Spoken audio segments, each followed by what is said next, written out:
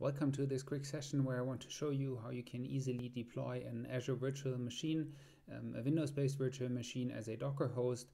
That one will come, of course, pre-installed with Docker, but it also will have Portainer and Traefik pre-configured, so you can try it out, give it a spin, and find out how it all works. My name is Tobias Fenster. I'm the CTO for the Cosmo Consult Group and also an Portainer ambassador.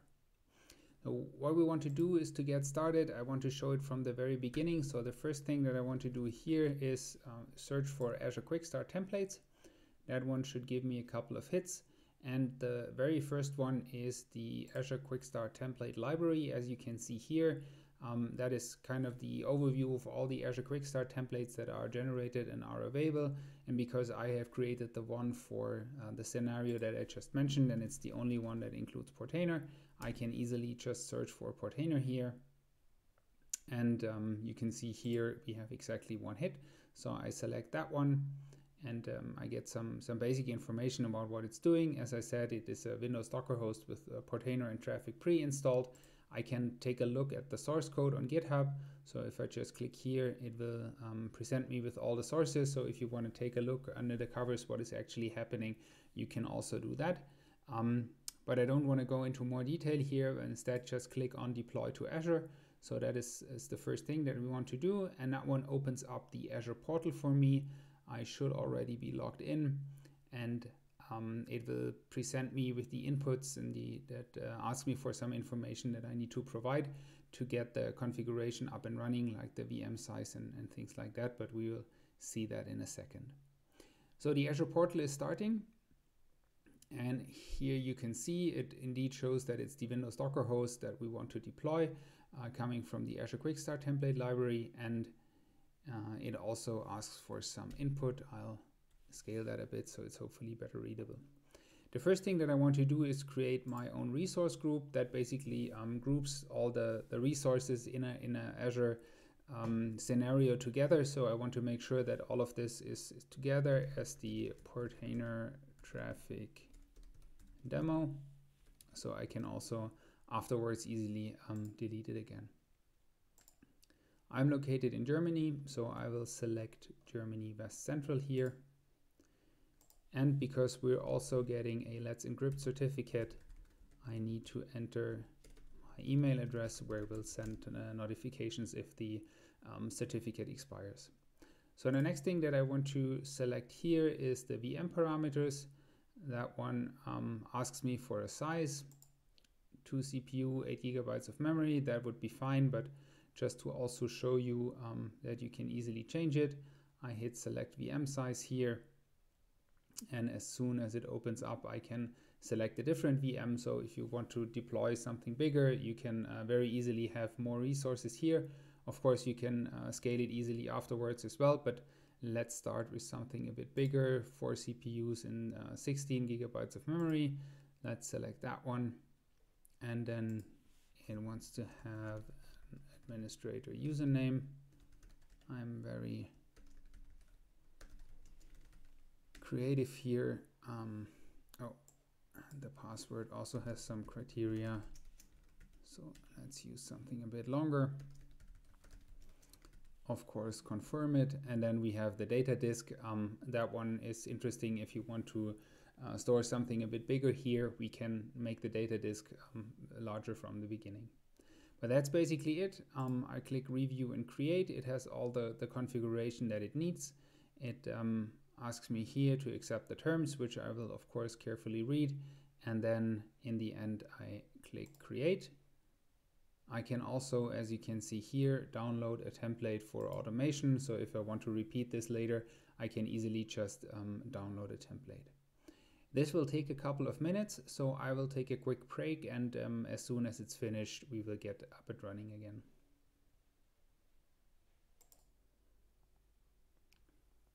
Okay, so now we are back. It took around 10 minutes to deploy, for the virtual machine to be created, for the Docker images to be downloaded and everything to get up and running. So if we now take a look at the details, you can see here that we have our Docker host. And if I click on that one, I can use that to get the DNS name. So it has generated a random name for me to make sure that we don't have any naming conflicts. If I take a look at that one, it will show me in a second which DNS name it has generated.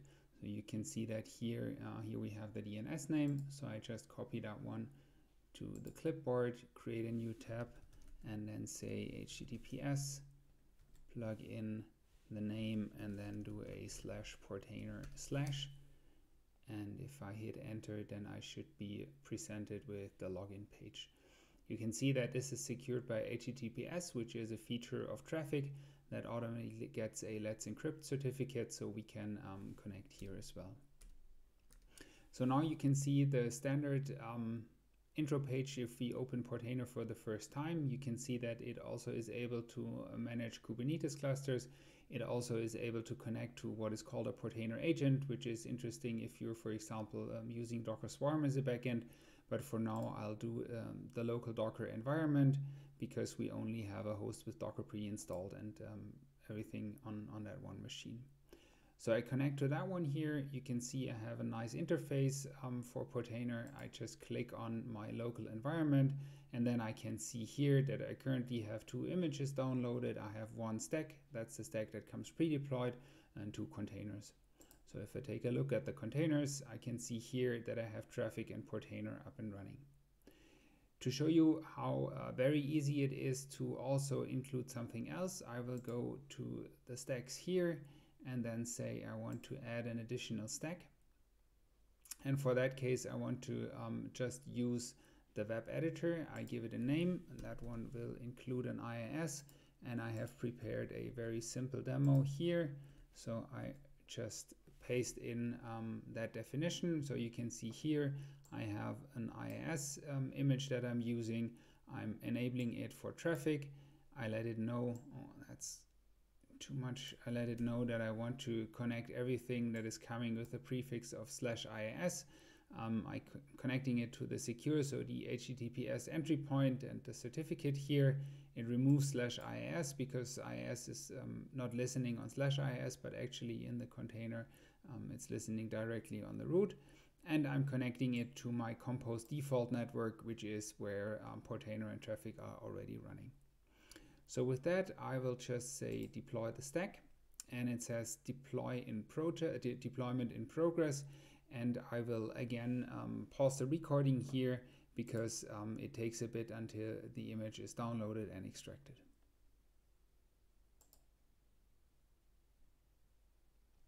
Okay, so you can now see that our IIS stack has now finished deploying.